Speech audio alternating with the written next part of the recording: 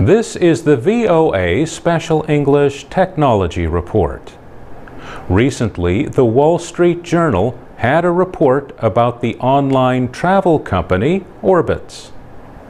The newspaper said Orbitz shows Mac users higher-priced travel choices at the top of search results than users of Windows.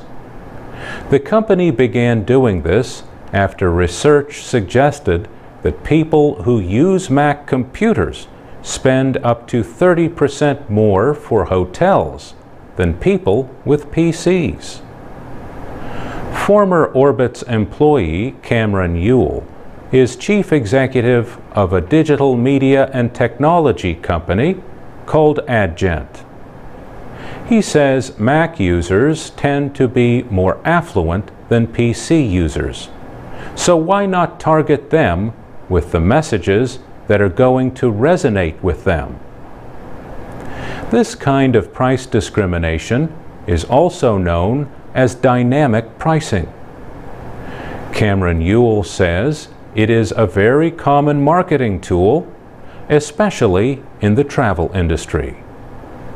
He puts it this way: next time you're on a flight, ask the person next to you what they paid for their ticket.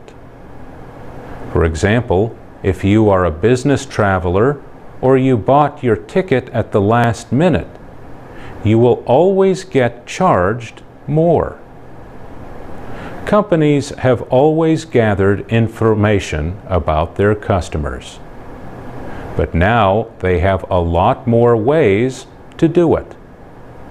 Eric Martin is a partner at Boost Partners, a management consulting company.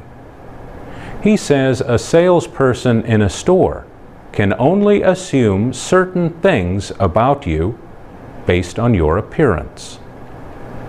Online sellers, however, have far more information to work with, including information about which website directed you to them.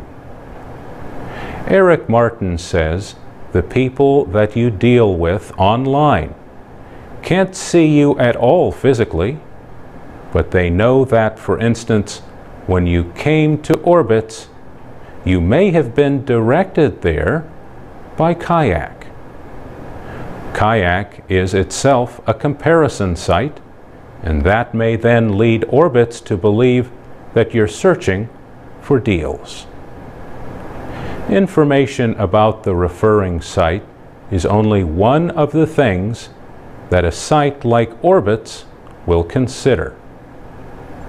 Is the person a return visitor?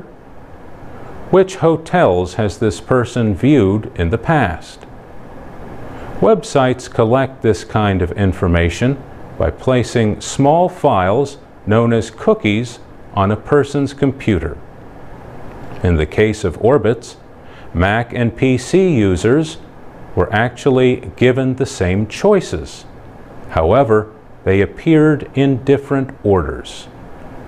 For Mac users, the higher-priced hotels showed up higher in the search results. Orbitz says 90% of its users book a hotel that appears on the first page, and mostly in the top 5 listings. For VOA Special English, I'm Mario Ritter.